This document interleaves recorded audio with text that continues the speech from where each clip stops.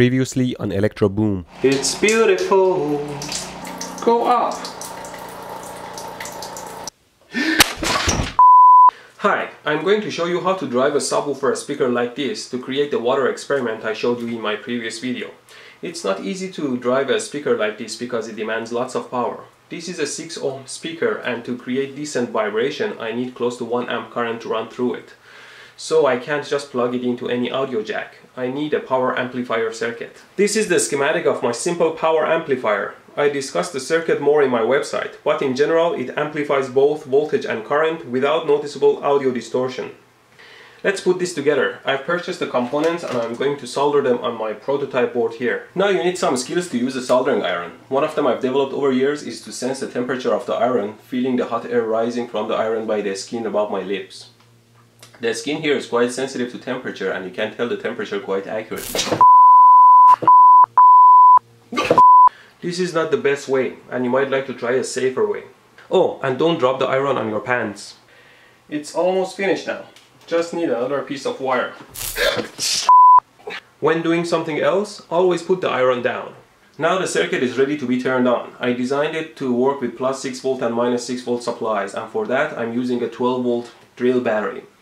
You might say that it's not exactly a plus minus 6 volt supply, but let me show you that most drill batteries come with this extra contact, which is the center voltage of the battery. So I define that at 0, and the positive of the battery will be plus 6 volt and the negative of the battery will be minus 6 volts. Okay, let's power it up and see what happens. Oh, what did I do? What the f did you do? I'm fine, thanks. Idiot. What? Every battery has a positive and a negative contact. Never connect them backwards. Oh, and if your circuit starts smoking, unplug it quickly before anything else. I've rebuilt the circuit and will turn it on now. Nice, no smoke. Oh shit.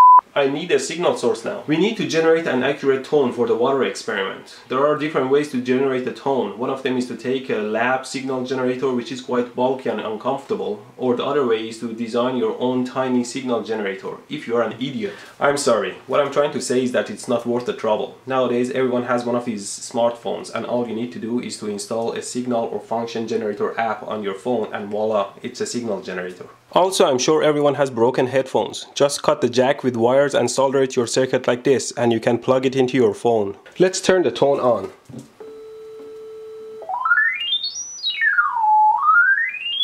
It works. Here's the speaker vibrating at 31 Hz. It looks as if it's moving very slow, but the grains of rice show that it's actually moving pretty fast.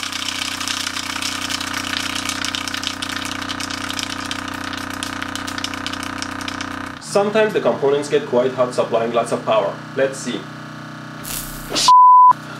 It's not too bad, but you might want to install a heatsink on them to avoid damage.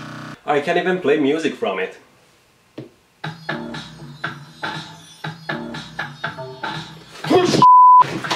Always turn the soldering iron off after you're done with it.